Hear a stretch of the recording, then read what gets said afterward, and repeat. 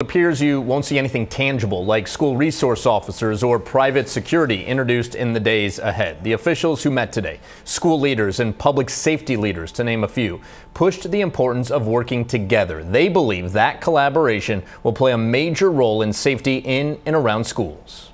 And really, when we think about community. At Portland Public School headquarters Friday morning, district officials sat down with city, county, and public safety leaders to discuss one of our city's biggest issues: gun violence.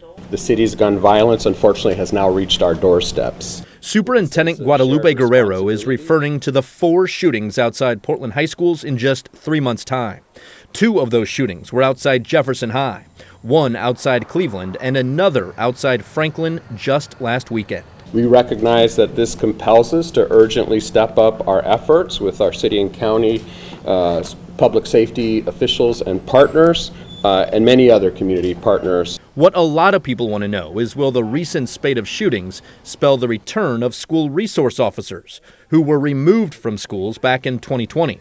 We're told focus groups made up of kids, educators, and parents are tackling that very question. But the chair of the school board says it's too early to say if SROs will return to the classroom. What he is ready to say is this. I'm a little frustrated the conversation in the community seems to become very binary about, are you going to have school resource officers or not? One of the things about today's conversation is we covered a whole host of interventions and programs that are really going to help reduce violence. Andrew Scott says the key moving forward is first ensuring that the district is aware of those city and county-sponsored interventions and programs, then making them available to the district's at-risk youth. There is no group of individuals in our community who deserve safety in their environment more than our children. Portland Mayor Ted Wheeler says what could prove to be invaluable to the district is what's called the Credible Interveners Program. Those are individuals with credibility in the community who have connections to individuals in our community who might be engaged in or impacted by gun violence. We know that factually these kinds of programs reduce gun violence in the community. Mayor Wheeler said the city is investing $5 million in the program, a step in the right direction for sure.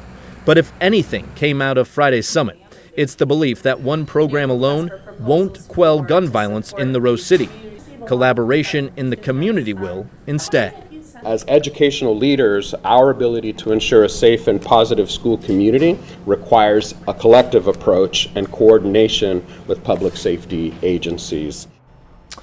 All right, school leaders hinted at more of these summits in the weeks and months ahead, acknowledging that ending gun violence around schools is a huge task and will not happen overnight.